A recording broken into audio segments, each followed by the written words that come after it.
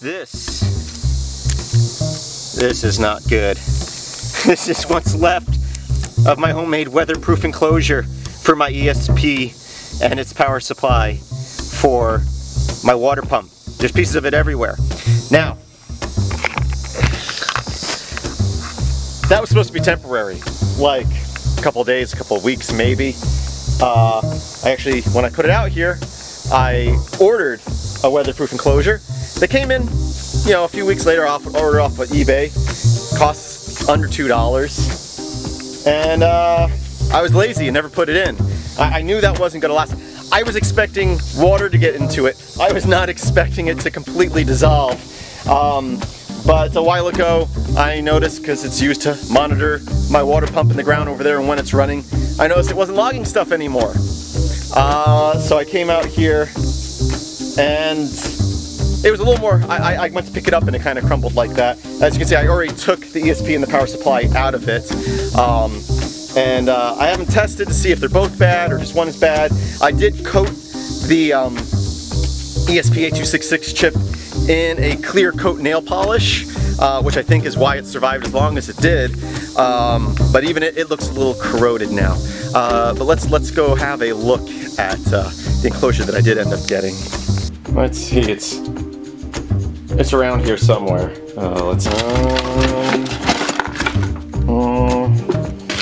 Not in there. Christmas lights I never opened. Power supplies, CDs, flash drives, extra arcade controllers, and oh, there it is. There it is. Bring it over here where there's light. So this little thing, when I ordered it, I was not sure if it was going to be big enough. It was like $1.75 shipped to me on Amazon, or not Amazon, eBay. Can't get stuff that cheap on Amazon. On eBay, and it took a couple of weeks, probably a month or so to get here. So let's have a look inside. So I put the power converter in here, and the ESP chip. There's another ESP chip. I did not put any pins on it to make it easier to fit in there, so I didn't solder the pins on. I still need to solder the power supply on, but it fits in there actually rather nicely with plenty of space. And then it has these little rubber things with the little hole already poked in it, and I fed the wires out and connect those two longer wires, connect it to the power supply, and we should be good. It's supposed to be weatherproof. Definitely be better than the Tupperware container I had stuff in. But yeah, I didn't want to spend more than a couple of dollars on an enclosure, considering the power supply and the ESP together cost like $6. So I'm glad I found this little container for, like I said, under $2. And I actually recently ordered another one for the other pump, which is currently in a Ziploc bag, which is holding up better than the Tupperware container. Out into the garage. Let's see. So here is the ESP chip that was out there. Let's see if I can get a little more light. That doesn't really help. And it's hard to tell because the light's kind of yellow. It does have corrosion on it. This might be okay because it's enclosed. I haven't tested them. I'll check them out. Not a huge loss. That's why I do things on the cheap. That and the fact that I have no clue what I'm doing, and you shouldn't follow my lead. I don't know why you're watching this video. So for those of you, and I should have said this at the beginning of the video, who don't know what I'm talking about, I did a video on this a while ago.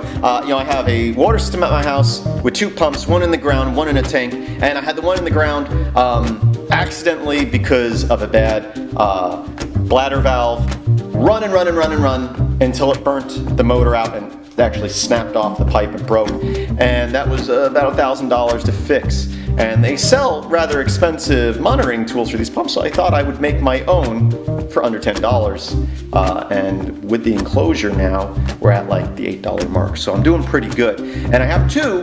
One of them I put in a Ziploc bag, and that one's still running, and I've ordered another enclosure, but that one's been running for months just fine. So the only problem with this one was, you know, the Ziploc Rubbermaid Tupperware container. Actually, if I used Rubbermaid, it probably would have been okay. But the cheap Tupperware container I got didn't survive Florida heat and rain. But basically the way it works is the ESP chip, which is a cheap little microcontroller with Wi-Fi built in. You can get them, depending on what model you get, for $1.50 to $3. The model I'm using is closer to $3. When it powers on, it pings, it does an HTTP request to my web server. It logs the time. That's all it does. Then it waits 5 minutes, and if it's still running after 5 minutes, and the pump should not be running anywhere close to that, it should be running more than a minute or two, not even that, at a time. If it runs for longer than 5 minutes, every minute it starts sending new requests, HTTP requests to the server, hitting up a different URL, which not only logs it as an alert, but texts me that the pump is running. So now, all I have to do is download the code I've already created, make sure that I put in my Wi-Fi SSID and proper password, and make sure I have it pointing at the proper URL with security codes, upload that code to the ESP, and we should be good to go. If you want a copy of the code, check out the links in the description of this video, or go to my GitLab page, gitlab.com/metalx1000, search for my project called Hardware, and under there there's a folder called in there there's a folder called ESP8266, and under there there's a folder called Water Switch, and there's a single file in there, and you just have to, again, put in your access point ID, the SID of your access point, its passphrase, and the URLs you want to link to. After modifying the code, hook up your USB, upload the code, compile and upload your code, and you're good to go. Again, this is a quick review, so I'm not going into detail because I've gone all over this in previous videos, setting up your Arduino IDE to work with an ESP8266 and this code and where to get it. So be sure to check out previous videos on this channel for more detail. I have uploaded the code and now I'm letting it run. The first ping has already happened, and I'm just waiting a few minutes to see if the alerts go through before I solder the power supply to it. I just got a text.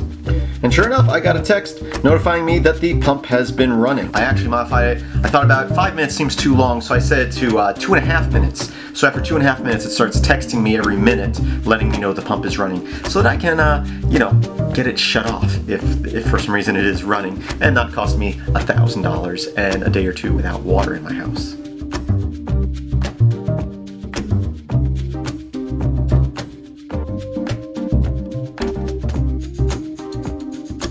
So this little power supply is supposed to take the, I believe, 240 volts coming out of the wall for the pump and dropping it down to 5 volts for the ESP. But there's no markings on this, so I just want to make sure there's different models. I want to make sure they sent me the right one before I hook the ESP up to it. So let's grab our multimeter and go check that out. I don't think I can stress enough that I don't really know what I'm doing. So don't try this at home unless you know what you're doing, okay? Let's give this a try. First things first, let's unplug the pump so we don't electrocute ourselves. And let's clear away. There we go. Let's see. Hopefully you can see that. 5.2 volts. We're good. By the way, I didn't record it, but after hooking everything up, I plugged it back in. That's why I'm getting power. I'm going to unplug it now, take that off, go solder it to the board, bring it back out, and we should be good to go.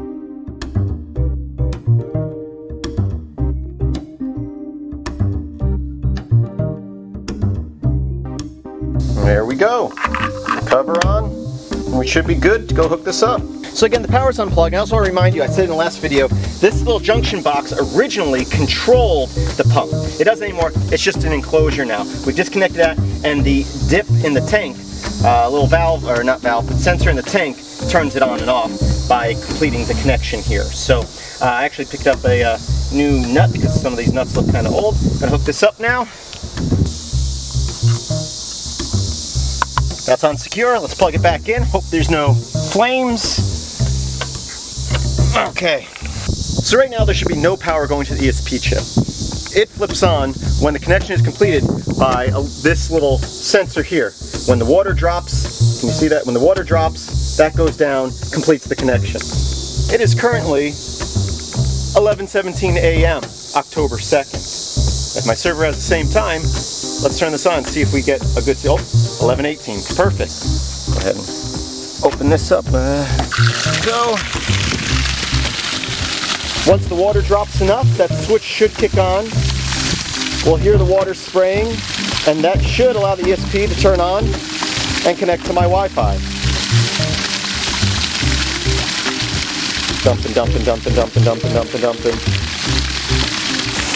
Okay, you can hear the water running. The ESP chip should be on. Give it a couple of seconds to connect to the Wi-Fi. I can turn this off because it's going to take a moment for it to fill up. So it should be running, connecting to my Wi-Fi and sending a signal to my server.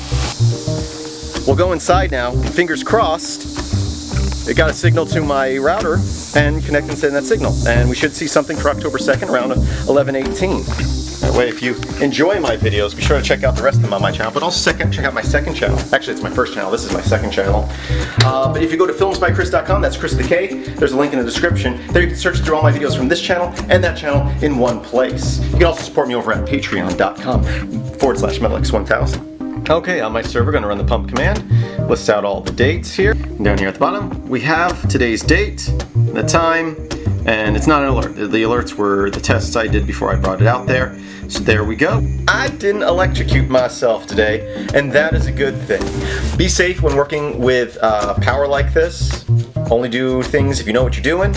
I thank you for watching. Visit filmsbychris.com, that's Chris the K. There's a link in the description. Think about supporting me over on Patreon. Check out all my videos over at filmsbychris.com, and I hope that you have a great day.